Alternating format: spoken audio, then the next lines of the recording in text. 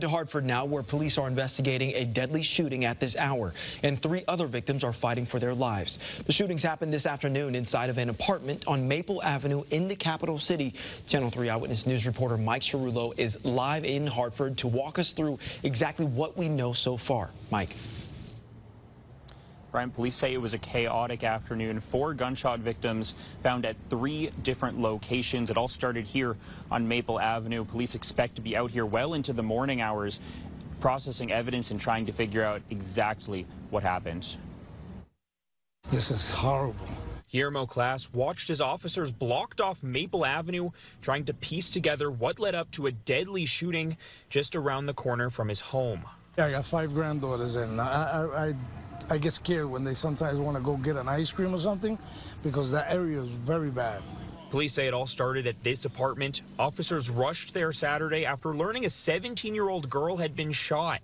On their way, they came across a car crash at the intersection of Maple Avenue and Benton Street. A man inside had also been shot. A second car made it a little further, dropping off 2 more gunshot victims on Wethersfield Avenue.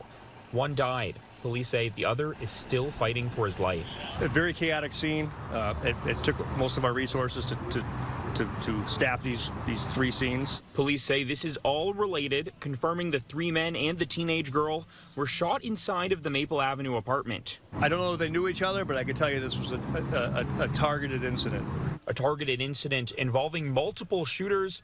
Police believe they're among the injured. Some of the shooters were shot as well. We believe we have most of the people accounted for. Most of the people that were involved in the incident are at a hospital. As the investigation moves forward, Class says he wants his neighbors to look out for each other in hopes of preventing something like this from happening again. Don't be scared to dial 911. Don't worry about if you're a snitch or whatever. You know, you got to worry about that. If a bullet comes in through your window, it doesn't hit one of your kids. Police are looking for 1 more car they do believe is involved in this incident. They did not release a description of that car tonight. As soon as we learn more information about this, we're going to let you know both on air and online at WFSB.com. Live in Hartford, Mike Cerullo, Channel 3 Eyewitness News. Mike, thank you.